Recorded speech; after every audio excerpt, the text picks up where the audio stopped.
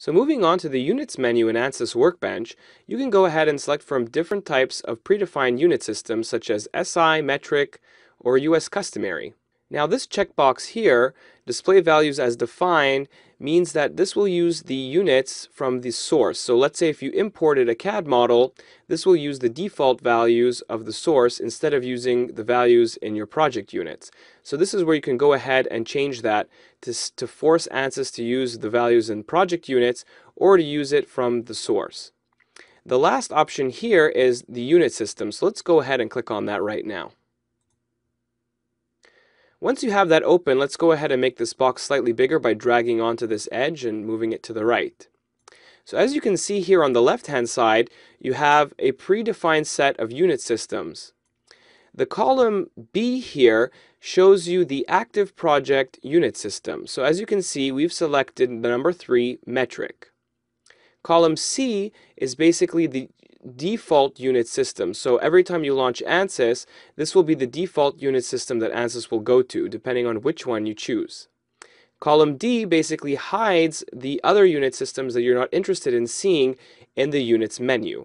So let's say you want to change the default unit system to US customary. You can go ahead and click on that right there, and that will change the default to US customary. If you wanted to hide a few other unit systems, such as US engineering, you can go ahead and click on this checkbox, and now it will not show up in the unit system anymore.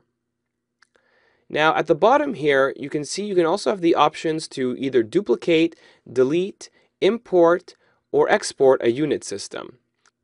So let's say we wanted to make our own custom system. We can go ahead and start off with a default system, say the metric system, and click on duplicate. This will duplicate the system, and you can scroll down to the bottom here, and now you'll see something called custom unit system. Now let's say we want to make this our default system. We can go ahead and check this box and check this one right here to make it into our active project and the default system.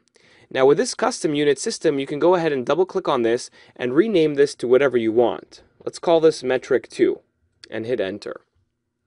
Now as you can see on the right, you have column A, which is the quantity name, and column B, which is the unit. So you can go ahead and change the default values, let's say for the angle, from radian to degrees, or say change the length from meters to millimeters. Now once that's done, this will automatically save it in the project. But if you want to send this to a friend, you can go ahead and click on the export button, and this will save the unit system as an XML file.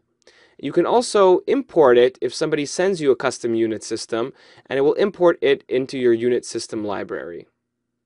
Now to delete this system, it must not be active. So let's go ahead and click on number 3 and make this one the default system again. And let's click on number 20, the metric 2, and click on delete. Now once that's done, we can go ahead and click on close.